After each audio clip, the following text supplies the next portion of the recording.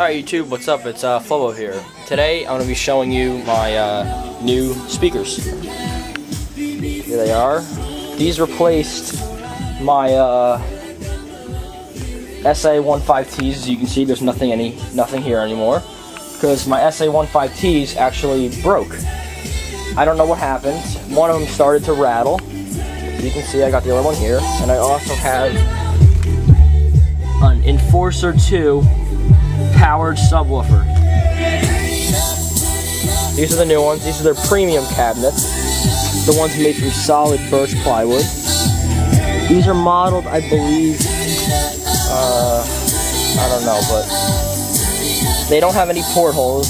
The guy from Seismic told me it was just like the Yamaha Club Series that don't have ports. But I also have an equalizer now. Ultragraph Pro FBQ 1502. My Seismic audio amp, which isn't powerful enough. A shelf or a drawer. There's the back of them.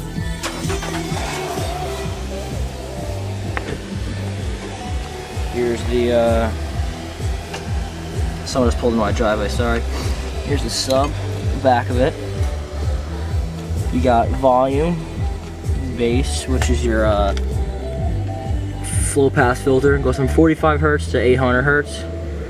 Your input, your output, heatsink, and there's a fan in here. Functions and features: 1200 watts super woofer output and a low pass filter. My power strip's starting to get filled up.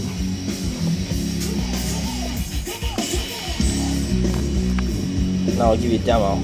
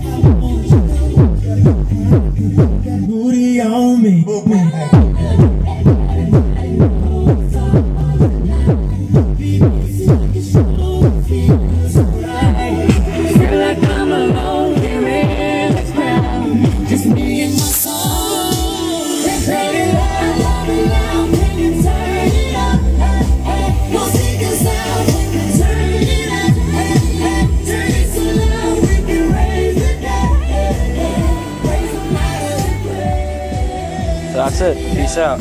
One more thing, I forgot to mention the features of this. Seismic Audio FL15P, the Fault Line series, which is their premium cabinets. Professional loudspeaker, frequency response. You can pause the video if you want. Same dual speak on, dual 1/4 inch. The sub really doesn't have anything interesting to show you.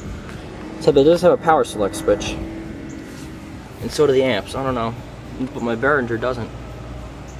So I guess Seismic can be used in other countries. Who knows?